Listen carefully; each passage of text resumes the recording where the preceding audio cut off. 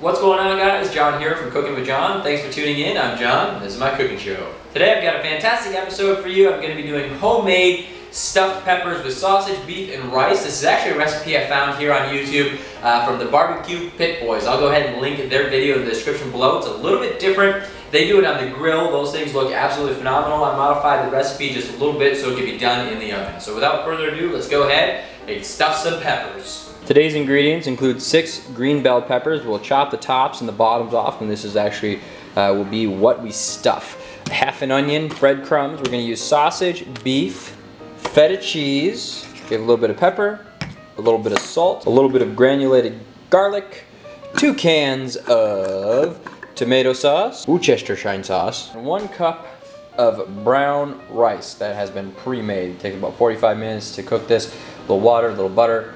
Boil it, set it, let it sit for 45 minutes and it'll be done. So today we're gonna mix all these ingredients together and make some of the most delicious stuffed green bell peppers that you've ever had in your entire life. Step 1, I've got a pound of hot sausage here. We're gonna go ahead and ground that up, and a pound of ground beef. Now we're gonna wanna take our peppers, and you can use a paring knife to do this, but you wanna chop the tops off. Go ahead and just scrape this thing out with your paring knife, just like that. Get everything on the inside out. Kind of scrape down the sides, just like so. Go ahead, rinse that out. And then the secret to these peppers is going to be to actually just cut a very tiny bit off the bottom. That way the heat is going to go right through the pepper and heat up the inside. That'll speed up the whole cooking process on this bad boy. So we're going to repeat that 6 times. Take our paring knife, go ahead, cut the top of the pepper off. Go ahead, scrape out the inside, get all that good stuff out of there. Well, actually get all that not good stuff out of there. The seeds don't taste particularly good. Neither does this inside, I don't know if it's the rind of the pepper or whatever this the inside part is. So take that, scrape it out, give it a little tap, have another empty pepper, and we just slice off the very bottom. Just a little bit. We still want a little bit of layer of pepper on there. But we do want the heat to go through the bottom of the pepper, heat up the inside, and then you'll have a stuffed pepper. Next we're going to chop half of a white onion. And we're not going to chop it too fine, we're just going to kind of slice it and then dice it. Doesn't need to be finely crazy chop, but we do just want smaller pieces of onion. Our next step is going to be to combine all the ingredients. We have 1 pound of beef, 1 pound of sausage, 1 cup of cooked rice, half of a chopped onion. We're gonna do about 5 ounces of feta cheese, 1 to 2 tablespoons of salt, 1 to 2 tablespoons of pepper, 1 to 2 tablespoons of granulated garlic, about a 1/4 cup of breadcrumbs. And we're gonna start by mixing all of this up. The key to stuffed peppers is getting the right moisture texture in the mix. Now we're gonna take our 1 can of tomato sauce, and we're just gonna go ahead, put that in there, and we're gonna mix it up. Get all that flavor mixed up in there real good. And last but not least, we want about 2 tablespoons of Worcestershire sauce right there. And we'll mix that in one more time before we start stuffing the pepper. And we kind of want to be able to ball this together. We want it to hold its shape when we squeeze it. So as you can see, that's pretty good right there. If it's falling apart, it'll be too dry. If it's really clumping together and sticking to itself, then it won't be too soggy for the pepper.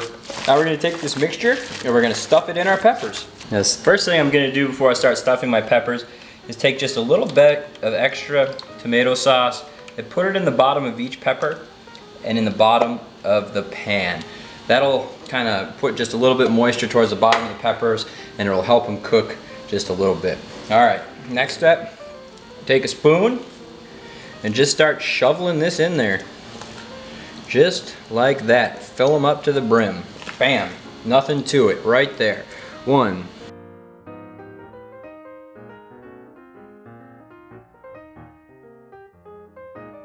We have 6 amazingly stuffed green peppers.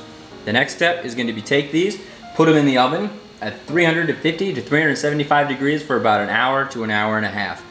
That's the only downside to this recipe. If you don't blanch these peppers, It does take a long time for them to cook, but this is just a fantastic, fantastic meal. You can take these after they're done cooking, put them in the fridge, and either serve them to your friends, eat them for lunch, but they are so, so good. And I want to thank the Barbecue Pit boys for turning me on to this recipe. I modified it just a little bit so I could do it in the oven, but those guys are awesome. So make sure you check out their link to their stuffed peppers, and they do them on the grill, but that link is in the description below. Put these bad boys in the oven for about an hour and a half, 375 degrees.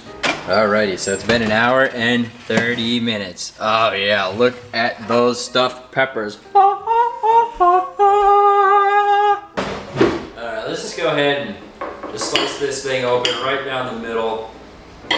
Open it up and just look at all that goodness in there. Oh, yes! Stuffed peppers for the win.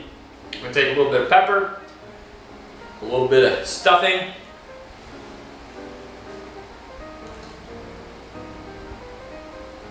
And try, oh, that is so stinking good. Just the perfect combination of flavor. Oh man. All right guys, well, I'm John, Cooking with John. Thanks for tuning in to today's episode. I'm gonna go ahead and serve this pepper up to Iris for dinner, but oh, like I said, it's absolutely delicious. I hope you guys check out this recipe. Today. I'll try it. Whew. I wanted to try some for you on camera. It scared me. Yeah, and as I was about to say, I'd like to thank the Barbecue Pit Boys for making their video and inspiring this recipe. So make sure you check them out. Comment below and let me know what you think about today's recipe. We'll see you next time for more cooking from me, John. And sometimes I'll be here too. Me from me, Nikki. Just get